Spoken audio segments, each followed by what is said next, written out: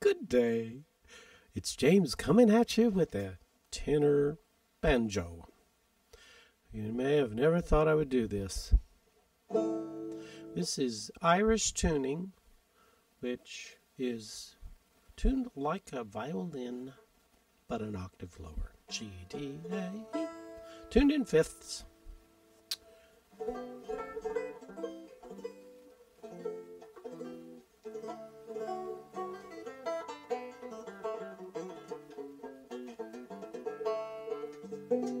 So if you play violin or cello, you can play this.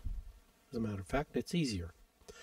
So to play a Bach cello suite, what I'm going to do is actually, this is the G. I'm going to read the cello music in bass clef. I'm going to pretend I'm playing in G, but it's really going to be in D. So cello would not be tuned this way, G, D, A, E, like a violin. Cello is tuned C, G, D, A.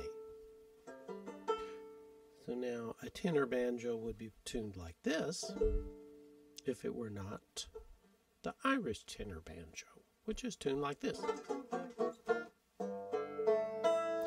And so you can pretend to play violin music on it, but you can also play any stringed instrument of the orchestra family, violin, viola, and cello, by pretending that your lowest string is whatever that lowest string is. So in this case, I'm pretending that's a C, but it's a G.